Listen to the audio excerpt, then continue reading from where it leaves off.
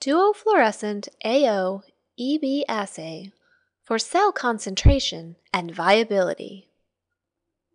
This assay is most suitable for primary cell samples such as white blood cells, splenocytes, and lymphocytes, which contain debris, and unwanted non-nucleated cell types such as red blood cells.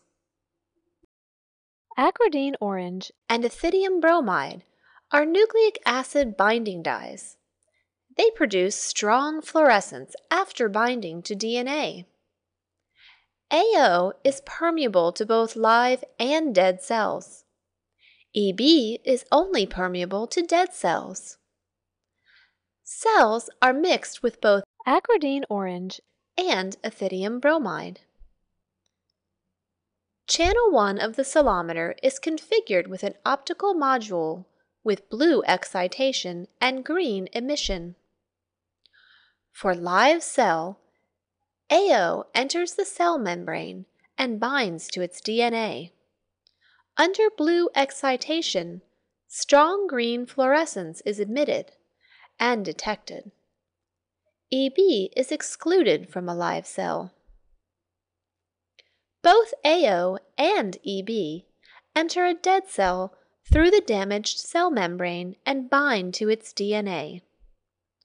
Under blue excitation, the green fluorescence by AO is absorbed by EB, producing an extremely weak green signal. Channel 2 of the cellometer has a green excitation to detect red emission. Live cells exclude EB. Without its DNA binding, there is no detectable red light from live cells. For a dead cell, EB enters the damaged cell membrane and binds to its DNA, producing a very strong red fluorescence. To perform a cellometer AO-EB assay, load stained cells into a counting chamber. Insert the chamber into cellometer.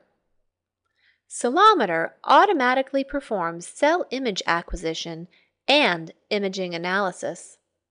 Typical assay time is less than 60 seconds. Cellometer can also perform many other dual-fluorescent viability assays. Explore our website at nexcelom.com for more information.